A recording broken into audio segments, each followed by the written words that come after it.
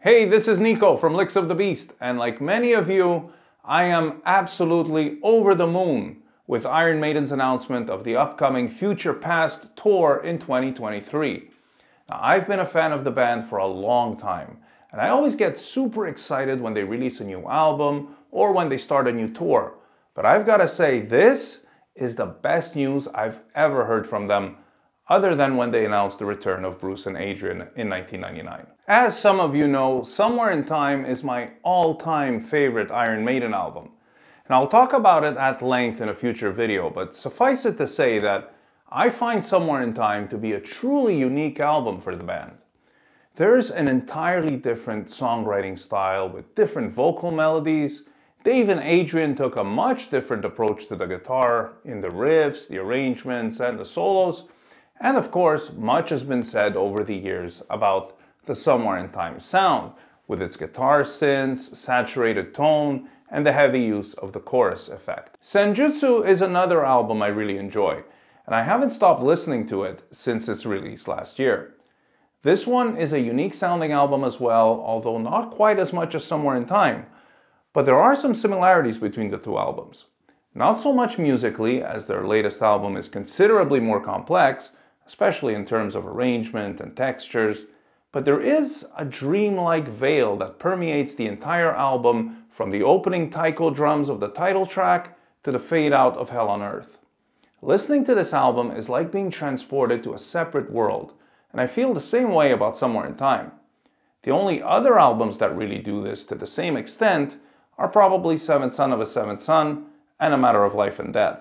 So in that sense, combining these two albums in one tour makes perfect sense. So why call it the Future Past Tour?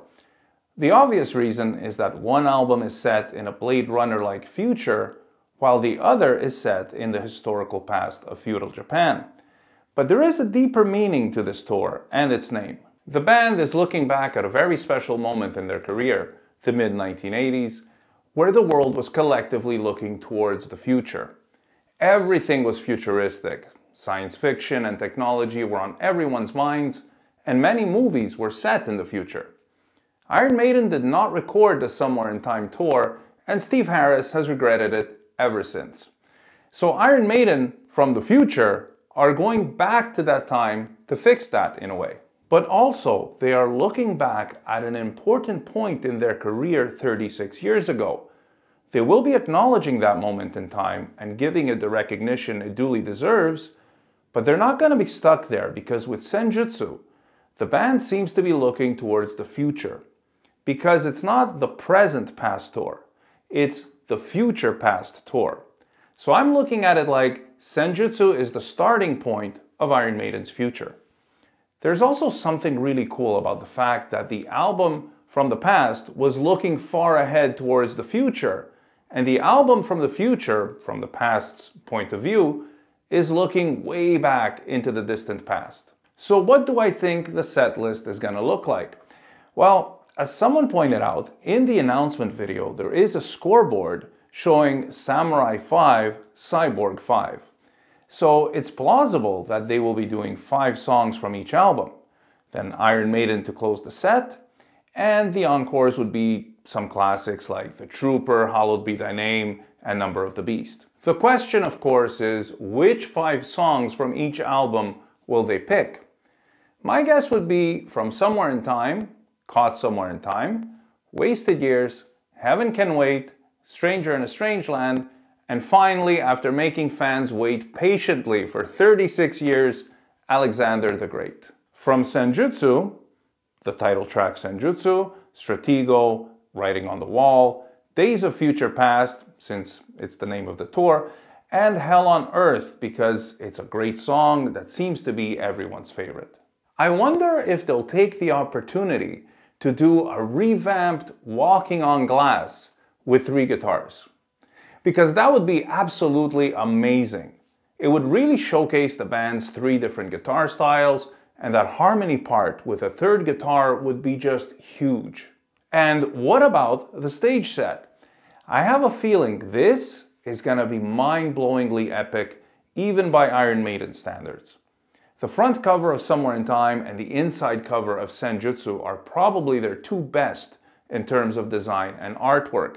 So I'm imagining something set in a futuristic Tokyo, more so than it already is, if you can imagine that, juxtaposed with some ancient structures like pagodas, castles, or temples. And I have a feeling the light show is going to be out of this world. The Cyborg and Samurai are my two favorite Eddies. So having them both walk out on stage is going to be so great. And I wonder if they're going to have each one come out on a different song, or if they're going to come out at the same time and maybe battle it out, to a draw of course. I'm also hoping for the Cyborg Eddie head and hands from underneath the drums, like in the original Somewhere in Time tour. And by now they have it down to a fine art, so I'm sure they won't have any of the technical difficulties that they had with the inflatables on the original tour. So I'm keeping my fingers crossed for that, because I always thought that was the most awesome looking thing ever. Overall, it's so great to see my all-time favorite band acknowledging its history and all their accomplishments, but not dwelling on them or resting on their laurels. They remain a creative force and a band that still has a lot to say. And as a fan of 35 years, I feel exceptionally fortunate, and I'm beyond stoked for this tour. So let's keep the conversation going in the comments section. Are you excited? Are you planning on seeing a show, and where? Which cities do you think they'll announce next? Sarah and I are still deciding, but we're thinking London would be pretty awesome, especially since we had such a great time there earlier this year, and we can't wait to go back. Although, if they announce Tokyo, that might be the ultimate concert travel experience ever. Thank you so much for allowing me to share my excitement with you, and stay tuned for more licks of the beast.